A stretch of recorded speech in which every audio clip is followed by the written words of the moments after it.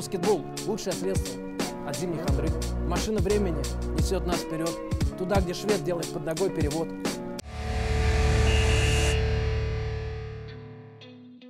Всем привет, это программа «Здесь Баскетбол». Меня зовут Игорь Знаменский, в студии Анна Соколова. Всем привет.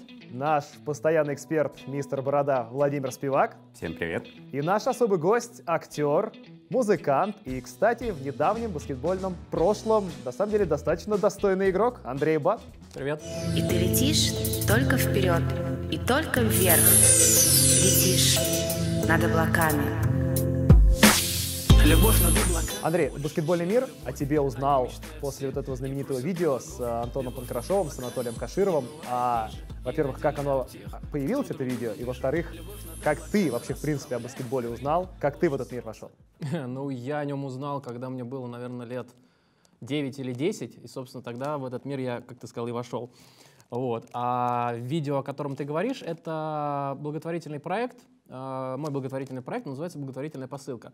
И в 2013 году мы записали трек и, соответственно, пригласили для съемок в клипе к этому треку людей достойных. То есть там есть и спортсмены, и актеры, актрисы, музыканты и так далее. И Антон Панкрашов, и Анатолий Каширов, собственно, со стороны спорта вписались в этот клип, и получилось отлично. По 10-бальной шкале сколько бы ты дал Антону Панкрашову за актерское мастерство? Я бы думал, что Оскар я, наверное, бы ему не дал, но Золотой глобус однозначно. То есть, пускай будет 7. У нас есть секретная информация, что ты не очень доволен качеством этого видео. Почему ты его удалил? Потому что многие люди начали воспринимать это как официальный клип. Вот. А это было снято абсолютно любительски и не претендует ни на какую там, я не знаю, официальность. То есть это часть видео в поддержку благотворительного проекта. Поэтому я не совсем его удалил, я просто, скажем так, отрекся от того, что это какой-то клип. Вот. Хотя, наверное, технически получилось, что это и есть клип. Ну что, получается, у тебя это твой очередной благотворительный проект. То есть я лично знаю, что ты занимаешься этими вещами достаточно плотно. Что, в принципе, конкретно ты делаешь для баскетбола российского? Для баскетбола российского мы проводим мастер-классы, мы проводим различные тренировки. Например, в прошлом году с Евгением Яковлевичем Гомельским мы, спасибо нашему другу Игорю Ткаченко, который это все организовал, мы в Тимирязевской спортшколе устроили для детей из детских домов, привезли 3 автобуса ребятишек, и мы устроили большую-большую такую баскетбольное мероприятие. Я делал мастер-класс, Евгений Яковлевич проводил лекции. Вот. Помимо этого, когда мы приезжаем в детские дома, одно из моих обязательных правил и просьб к организаторам, то, что мы поиграли с детьми в баскетбол, если есть площадка. Плюс благотворительная посылка, вообще, что это за проект? Это проект, который позволяет детям из детских домов и каких-то там неблагополучных семей, ребят, которые оказались в сложных ситуациях, получить подарки от различных звезд шоу-бизнеса и спорта. Вот в нашем проекте принимал участие Антон Панкрашов, Анатолий Каширов, Андрей Кирленко привез нам огромное количество спортивной экипировки, за что им большое спасибо. Тимофей Мозгов все собирается подключиться. То есть это проект, который, он не только развивает баскетбол, он просто помогает детям. А касательно баскетбола я всегда поддерживаю какие-то мероприятия. Я очень хочу, у меня душа, сердце кровью обливается, я хочу, чтобы этот вид спорта был одним из лучших и наравне с футболом по популярности, с хоккеем в нашей стране. Чем отличается баскетбол, в который ты раньше играл, и баскетбол сейчас на данный момент? Есть какое-то понятие у тебя, и ты можешь это как-то прокомментировать? Чем сейчас, за что ты любишь сейчас баскетбол? За что и полюбил его, наверное. Но есть же какие-то различия? 10 лет. Мне кажется, что баскетбол стал более контактный, более жесткий. Вот. Несмотря на то, что я огромное количество времени играл на уличных площадках, и там слово «жесткий». То есть там слово «фол» — это вообще, пока у тебя крови нет, это не фол. То есть как в хоккее? Да. Сразу в борт. Поэтому, сейчас игроки, если брать ту же NBA, игроки все в экипировках, и я вообще думаю, что лет через 5-10 баскетболист будет выглядеть примерно так же, как игрок по американскому футболу. В шлеме. Не в шлеме, но, по крайней мере, количество, как я сегодня. Количество амуниции, защищающей те или иные суставы, предплечья и различные части тела, оно возрастет еще больше, чем сейчас. Вот, потому что лет 10 назад, например, такого не было. Были дай бог, нарукавники, напульсники у кого-то. Сейчас это целые рукава, всякие там противоударные штуки на туловище и так далее. Ты сказал, что проводишь мастер-классы, и я смею предположить, что люди, которые проводят мастер-классы, как-то обладают неким мастерством. Вот расскажи про свой путь и как ты овладел этим мастерством. Если мое предположение верно, конечно. Да, что предположение верно. Когда мне было 10 лет, мне купили такой резиновый мяч с надписью «Spirit», то есть «дух». И все началось у нас в соседнем дворе было. Об асфальтовых площадках, конечно, тогда никакой речи не шло. Это был там 90, дай бог памяти, 7-й год. Гравийные площадки с деревянными щитами, которые там дребезжат кольца, все это отваливается. Вот. И до 12 утра, пока солнце из-за дома не выходило, я, значит, туда отправлялся, пока был тенек. И начал там играть. После этого, соответственно, школа у нас была... Сейчас, к сожалению, такого нет. Сейчас нет понятия турниров школьных, как было это раньше в 90-х. То есть у нас было огромное количество игр. У нас, ну, в неделю одна игра, да, но это было прям, у нас был чемпионат. То есть мы начинали там в сентябре, в октябре, как NBA, и заканчивали летом. И у нас была одна из самых сильных школ в округе, потом была спортшкола, потом там какие-то юношеские команды и так далее. То есть, ну, смею предположить, что все-таки, ну, как минимум молодежь и детей я все-таки чему-то могу научить. Андрей, ты, наверное, вот с этим точно спорить нельзя. Ты один из самых стильных людей в шоу-бизнесе, тем более связанных со спортом. И у нас Аня подготовила... Что-то не так с шоу-бизнесом, да? Не люблю я это слово «шоу-бизнес». Сам ты его сам употребил. Да. Аня подготовила список, как ей кажется, самых стильных баскетболистов современности. И ты у нас в качестве такого главного фэшн-эксперта будешь рассказывать, что ты думаешь. Там, да, появится картинка? Да. Поехали. По поводу того или иного товарища. Я подготовила, значит, самые стильные баскетболисты в России. Это Алексей Швед, Сергей Быков, Антон Панкрашов, Сергей Карасев. Алексей Швед, это, я считаю, по крайней мере, это один из самых стильных, а возможно, самый стильный баскетболист России, так как Швед, у него великолепный гардероб, я его видела даже, и каждый раз... Сколько комнат? Сколько комнат занимает гардероб?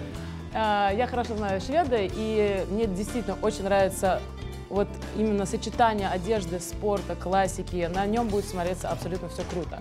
Сергей Быков — это утонченность, это классика, и каждый костюм на нем сидит просто супер, потому что такое чувство, что его тело создано для костюмов именно классики.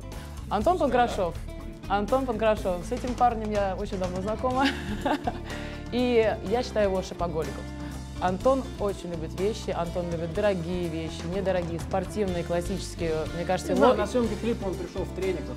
Да, но ему подходит абсолютно... Антоха, прости. Ему подходит абсолютно... Не, он пришел в трениках, но он пришел с олимпийской медалью. Поэтому треники... Он так ходит вообще по улице все время. Ну, короче, я думаю, что Антон Панкрашов... Что, он зря бронзу Олимпиады, что ли, выиграл? Он за хлебом выходит, он скидочку сделает. К тому же у него 7 из 10 по актерскому мастерству от Андрея Батта. Он вообще может в чем угодно ходить. Антон Панкрашов. Мне кажется, что этот человек даже будет выглядеть очень круто и в домашнем халате. У кого больше гардероб, у Панкраша или у Шведа? Если ты видел оба. Я думаю, что у Шведа. На данный момент у Шведа это 100%. Но она видела халат Панкраша. Поэтому она сказала, что возможно. Ты сейчас...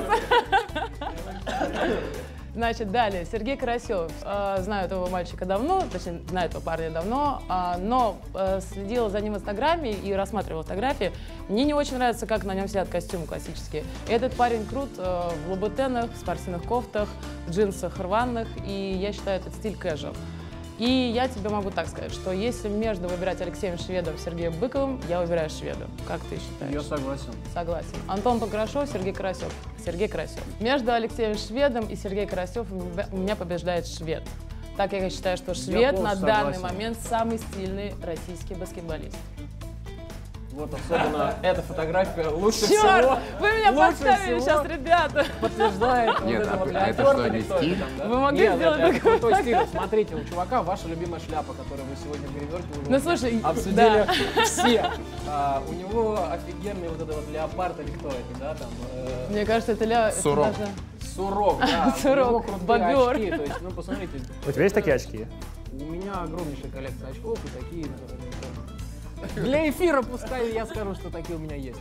Вот, поэтому, конечно, Швед по праву получает у нас сегодня Оскара за стиль. То есть ты согласен? Да, опять молодец. Но это еще не так, все. Мы идем далее. Теперь самый стильный баскетболист в НБА. Джеймс Харден, Тайсон Чендлер, Дуэйн Уэйд, Рассел Уэсбург.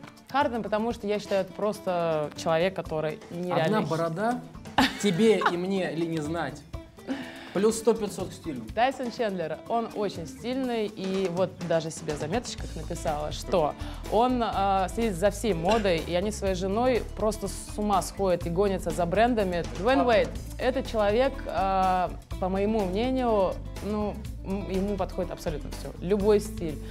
Будет он в носках и в шортах, и в тапках, он будет красавчиком. Будет он в классическом костюме, он будет красавчиком. И этому парню подходит абсолютно любой стиль. И интересно, далее... в чем бы он пришел на съемку клипа Андрея Батта. В трениках из купола И с медалью, только золотой. Далее идет Рассел Уэсбург. Ну, это про этого парня говорить можно... Ну, это без вообще комментариев. Да, это просто без комментариев. Это одно из вообще всех игроков НБА. У него нет стилистов. Я считаю, просто у него есть вкус, и ему нафиг не нужен этот стилист. Просто у него есть задача каждый раз приходить в новом костюме. То есть у него не бывает двух одинаковых костюмов. Поэтому, ну, 82 игры как бы в сезоне, и плюс еще какие-то активити по сезону. Знаешь, сколько это нарядов в год? Ну, наверное, нарядов 300. Я считаю, что в NBA вообще каждый второй игрок, у них совершенно вообще немножко по-другому, как у нас. Они все помешаны на стиле. Окей. Кто Идем победил? дальше. Кто у тебя Победил у меня Чендлер и Дуэйн Уэйд. Абсолютно здесь не буду спорить, потому что вот сейчас не могу вспомнить стиль Тайсона, но пускай будет так. Никаких Интересно, проблем. настолько же ли он крут? Как я? Как Дуэйн Уэйд. окей. Ну, как ты, наверное, Я думаю, Дуэйн Уэйд мировой чемпион. И побеждает у нас Дуэйн Уэйд. Ну, абсолютно да. Абсолютно да. Вот, ну посмотрите, какой классный парень, Это стильный, часы. фотка, когда он на Уолл-стрит ходил устраиваться. У нас будет суперфинал, Ань, между Шведом и Уэйдом. Ну, конечно же, швед. Это же наш русский парень.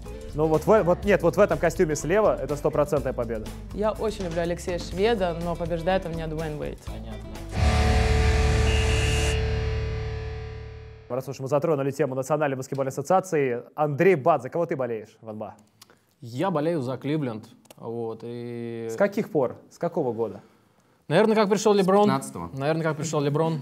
Во второй раз. Нет, даже в первый раз. И болел за еще 2003 до по того, 2010 как только, и потом за 2015. как только Леброн появился о нем заговорили, он стал появляться там на обложках журнала Sports Illustrated и Slam, то есть это еще когда он играл в High School с Себастьяном Тейлфейером вместе, они когда играли, были такими перспективными новичками. Себастьян, к сожалению, не зажегся как звезда.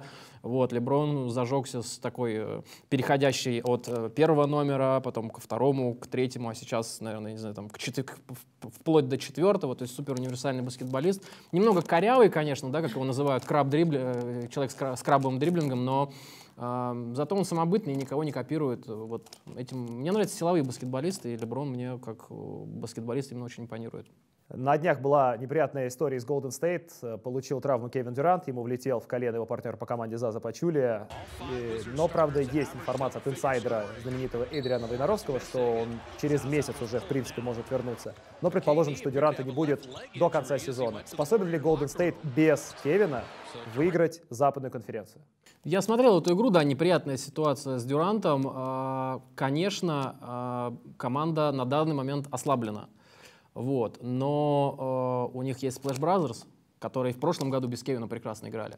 Я думаю, что какого-то колоссального провала в игре не будет. И, наверное, местные врачи кровь из носа поставят Дюранта как минимум к плей-офф однозначно. Да, и все, что до плей-офф, остается в Вегасе, как говорится, да, все, что после плей-офф, уже настоящий баскетбол. Я думаю, что его поставят на ноги к первому раунду, и, собственно, в первый раунд команда Golden State войдет с гордо поднятым флагом и будет всех рвать до финала. Ну, Golden State — это, как известно, топ, а Лос-Анджелес Лейкерс — это не самая сильная команда. Не самый топ. Не самый топ. И мы знаем, что ты поддерживаешь связь с Тимофеем Мозговым. Простите. И вопрос по поводу Мозгова. У Лейкерс сейчас не самым лучшим образом идут дела.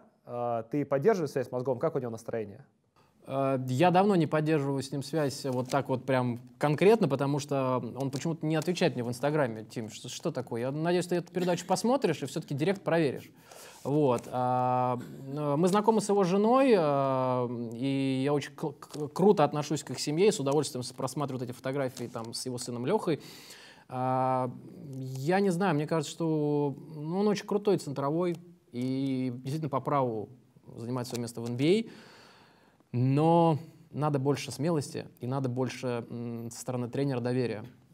Один, конечно, Тимофей, даже если там он будет набирать за игру там, по 20 очков, делать 10 подборов, вот, он ничего не сделает. И Свэгги Пи тоже не особо большой помощник. Вот он другим занимается, он танцует во время забития трешек. Поэтому, да, поэтому как бы Лейкерс, наверное, Мэджику Джонсону в первую очередь тоже надо будет на следующий год и через 2 сезона вперед очень такую производить большую работу по усилению состава. Ну ладно, мозгов как бы была вероятность, что, может быть, его обменяют, толкнут куда-нибудь в другую команду, и Лейкерс тогда совсем уже войдут в стадию слива сезона без вариантов. Но окей, состоялось все равно много других обменов, прошел крайний срок обменов, и мы предлагаем и тебе мы будем все вместе сейчас оценивать. Разберемся. Да, мы будем разбирать все команды, самые главные, которые провернули какие-то сделки в последние дни перед закрытием рынка обменов. Итак, начнем с действующих чемпионов Кливленд. Хоть они не провернули никаких обменов, но подписали Дэрона Уильямса и Эндрю Богота. Как вам? Поскольку Дэрон Уильямс один из моих любимых игроков и соратник, скажем так, по бороде, за эту сделку, безусловно, я ставлю 10 баллов. 10, 9 и 8. На самом деле, действительно удивительная работа генерального менеджера Кливленда, потому что Леброн просил разыгрывающего еще сколько времени? 2 месяца. И при этом мы знаем, под каким прессингом находится Гриффин от Леброна, да, и он не стал принимать каких-то супер поспешных решений, хотя пытался, да, там были просмотры разыгрывающих. Он подождал и подписал очень классного разыгрывающего, опытного, который, безусловно, им поможет в плей-офф. У меня единственный негатив по этой истории только то, что эти люди все очень возрастные, и я не представляю себе, чтобы они все 32-35 лет плюс, они все прошли сезон, тем более усилившийся Восток, без проблем. Просто 8 именно потому, что есть вероятность того, что будет состав не идеальным именно из-за травм. Итак, у нас есть еще одна сильная команда, это Торонто Рэпторс, и они обменяли Сержа Ибаку и Пиджи Такера. Ребят, как вы считаете, это угроза для Кливленда? Я поставил 8, потому что это крутой переход, безусловно, и Торонто стало сильнее, и теперь есть Торонто, Бостон и Кливленд. 3 команды, которые претендуют действительно на Кливленд априори в финале Восточной конференции, и Бостон с Торонто будут, я думаю, за это право как-то биться, соревноваться, но переход крутой, поэтому 8. Мне кажется, что это очень хорошее действие Торонто, но не настолько крутое, чтобы потянуть на 8 или 10, потому что Серж Ибака уже не торт.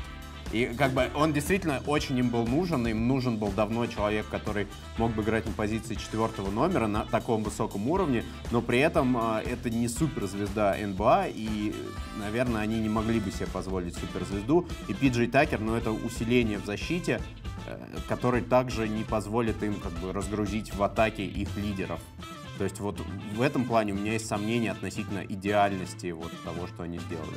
Я считаю, что у Торонто не могло быть в данной ситуации более грамотных обменов, чем те, что они провернули. Рэпторс, у них есть боезапас в атаке. Да, может быть, они играют без какой-то большой придумки, они не делают ничего экстраординарного в атаке, но у них, если здоровы Лаури и Дерозан, они создадут достаточно проблем Кливленду, чтобы серию-то выиграть. Им нужны помощники. Пиджей Такер — элитный персональщик, который Леброна затруднит получше, чем это делает Демари Кэрролл. Серж Ибака может дать многое спереди, он может в том числе быть опцией в атаке очередной. И если Рэпторс будут без травм, я уверен, они дадут в следующем финале конференции, если так оно будет, более серьезный бой, чем они дали в прошлом году. Идем дальше. Еще одна команда, которую все обсуждают, это Бостон Селтикс. Ни Пола Джорджа, ни Джимми Батлера они не заполучили. Согласны ли вы с этой политикой? Я не очень знаком с этой ситуацией, поэтому я поставлю 7, да, просто исходя из предыдущего. Как Антону Панкрашову. Когда не знаешь, ставишь 7. Вероятность, да, поставить 7, а 100%. У Игоря у нас 3. Поставлю 7 за это действие. На самом деле у Бостона много пиков, и мы знаем, что Дэнни Эйдж не очень здорово выбирает на драфтах. Именно поэтому Игорь, наверное, поставил 3. И они не отдали, соответственно, свои пики за какую-то суперзвезду. Но, может быть, в Бостон Селтикс появились какие-то люди, которые подскажут Дэнни, и они, наконец, здорово выберут. Я не верю в то, что они выберут себе правильного человека на драфте. И, во-первых, я не вижу на этом драфте ближайшем ни одного человека, который сделает в ближайшие 3-4 года команду претендентом на чемпионство. Есть хорошие перспективные ребята, но никого там с уровнем потенциального Леброна там нет. Это раз. Второе, последняя команда НБА, которая выиграла чемпионат без единой суперзвезды, это Детройт Пистонс. Это было 13 лет назад. С тех пор всегда 1, 2, 3 суперзвезды в команде имелись. То есть Айзею ты не считаешь суперзвездой? У Айзея, он становится очень большим игроком, становится игроком большого масштаба, но один маленький, разыгрывающий 1,75 м, команду до чемпионата, до победы не дотащит. Джимми Батлер или Пол Джордж, это было бы усиление. Может быть, они хотят просто заморить Кливленд голодом. Просто дождутся, когда Леброн будет 40, их игрокам молодым будет 28, и они начнут, наконец, побежать. Это будет через 6 лет. Ну и, наконец, самый громкий обмен. Демаркус Казинс в Нью-Орлеане. Как вы это оцените? Ну, если речь идет с точки зрения Нового Орлеана, то это 10 и все цифры, которых у нас нет. 10 из 10. Я не зря приберег десятку, но здесь я поставлю 103. Это же понятно, но здесь, на самом деле, трейды нужно весь с двух сторон оценивать, то есть... Ну да, если это Кингс, то это 3, у нас просто 2 здесь нет. Ну, Кингс просто, мне кажется, выкинули дебошира, и немножко ситуацию в команде сделали более дружелюбной, и некий план на следующий сезон, и там через Андрей, 2-3. ты уверен, что Демаркус Казинс человек, на котором можно построить франшизу чемпионского уровня? Безусловно, нет, но как усиление он весьма неплох. Как мы чуть раньше выяснили из программы, Алексей Швед является самым стильным баскетболистом России. И, кстати, он наиграл в этом сезоне на несколько наград, правда, баскетбольных. И Владимир Спивак подготовил про нашего защитника небольшой сюжет.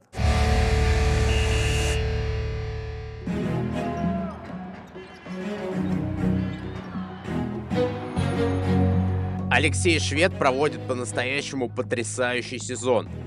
Только вдумайтесь в его цифры.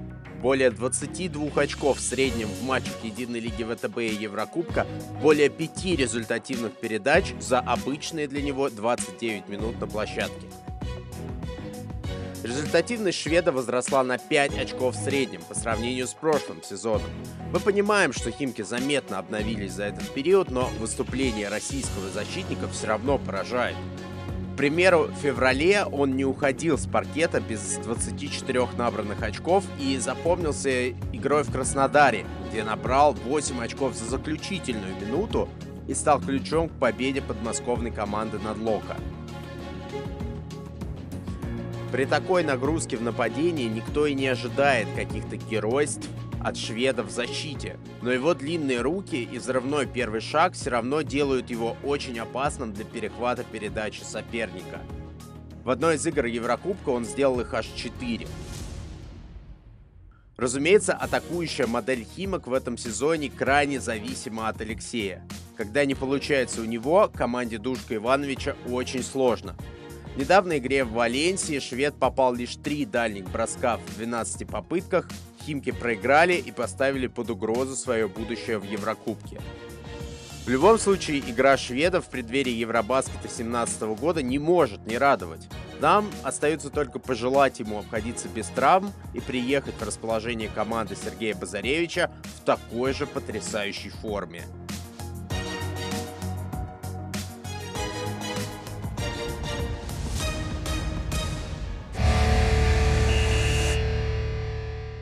Андрей, Швед – уникальный российский баскетболист. Как тебе его игра?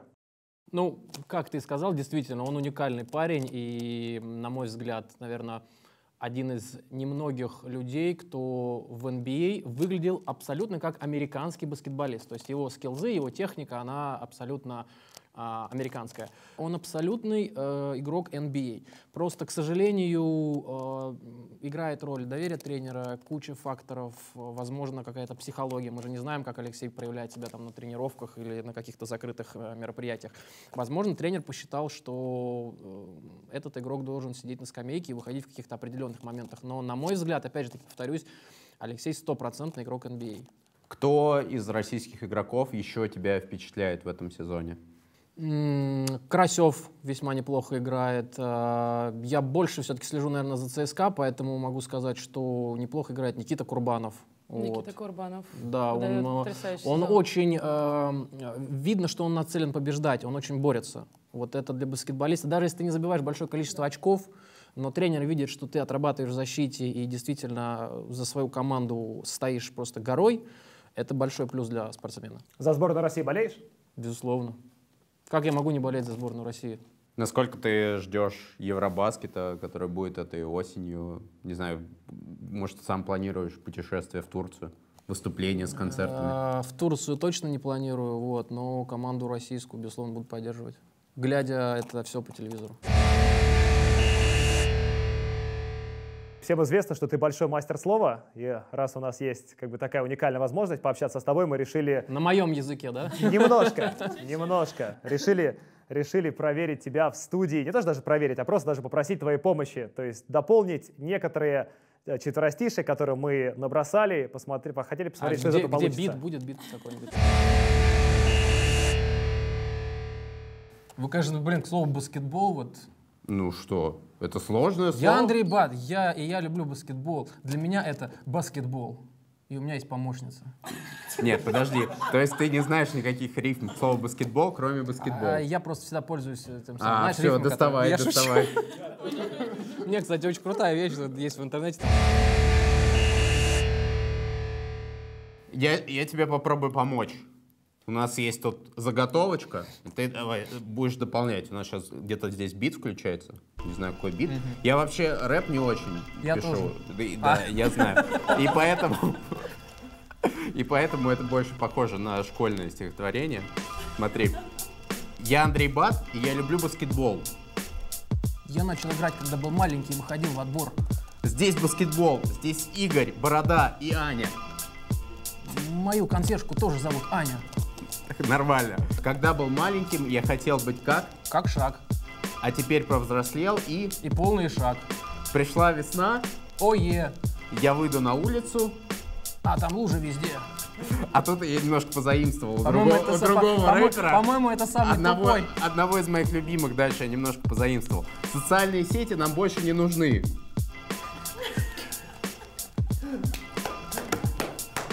А сейчас будет мой клип? Нет, там дорожка.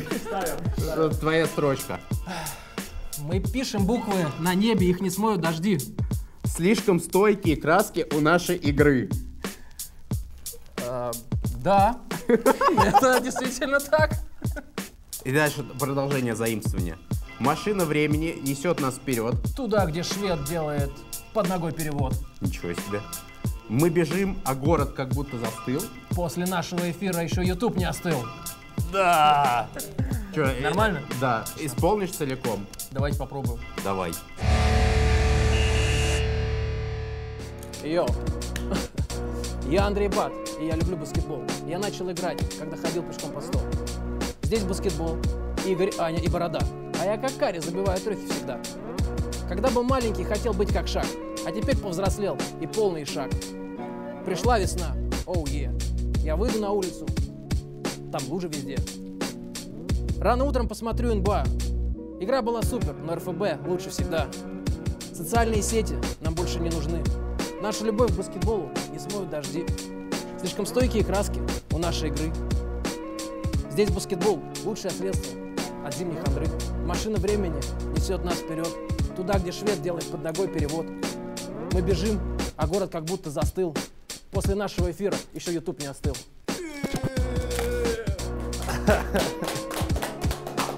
Друзья, это был Андрей Батт, в студии Владимир Спивак, Анна Соколова, Игорь Знаменский. Спасибо за внимание, до новых встреч. Пока.